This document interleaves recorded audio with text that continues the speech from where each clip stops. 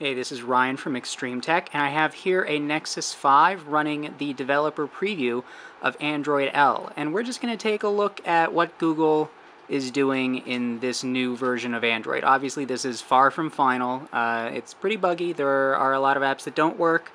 So you only want to install this if you're really interested in seeing what Android is going to look like in a couple of months. So this is the lock screen, and then you can get to the dialer or the camera from this now. And then you've got notifications here on the lock screen, and you can launch them by tapping, or you can just unlock by swiping up. And this is what the home screen looks like in this version of Android. It's pretty familiar. It's not a huge departure. The icons are a little bit different, but if you look down at the bottom, you'll see these the navigation buttons are quite a bit different. And if you swipe down, you get the new notification. Look, these are cards, and they will actually stack if you have a lot of them, and then they can still be expanded as usual. And then quick settings is a lot different. So it's just right up. You just pull down again to get to quick settings instead of a two-finger gesture or hitting a button. So you've got a lot of. I mean, all these icons are different. And then you've got the brightness control right up here. And there's a cast screen button in there by default. It doesn't work yet. I mean, it doesn't work in the current version of Android, but it's supposed to work in Android L. So it's just, developer preview. Stuff is broken.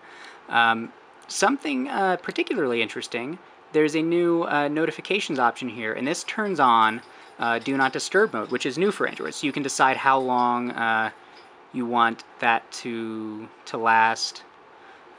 And then there are settings to determine, what it blocks, what kind of notifications. So that's pretty cool. And when you're done with that, you can just close notifications normally. So there are some worries that maybe Google was de-emphasizing widgets in this version of Android, but they are still here. I haven't found any way to turn on lock screen widgets, though, so I think they might have done away with that feature, perhaps unfortunately. Most of the Google apps aren't updated for the new material design interface. A few of them are, just sort of as a demo. One of them is the calculator. So you can see it's got the the blue status bar up there. It's got this green pull-out, and the animations when you interact with the screen are a lot more immediate and sort of visceral. So it makes you feel more connected to what you're doing on the screen. Google's really stressing the speed of the animations and the UI in this version. So settings is also quite a bit different now. So you see it's no longer got that black UI. It's all bright and white, and there's this new animation when you get to the edge of a list. This is a good place to show it. Actually, before, you can see it up here, before Android would just, in KitKat, it just had this white glow, which I guess fit with the color scheme, but you couldn't really see it in a lot of apps. I mean, anything that was white, you just couldn't tell when you got to the end of a list. So they changed that, and all of these menus are completely restyled. The battery menu, this is not the one that Google showed at I/O. Presumably a new version of this will come. I mean, it has been skinned to match the UI, but we don't have any of the new features. But then there's also a battery saver in here now that you can turn on, and you can have it automatically turn on when battery gets to a certain level.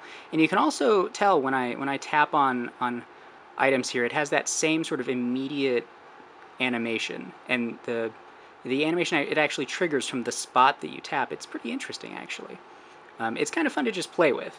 That'll probably get old eventually, but this is still brand new, bleeding edge software. So if you want to play around with this, Google has posted the images for the Nexus 5, that's this phone, and the Wi-Fi Nexus 7, the 2013 version.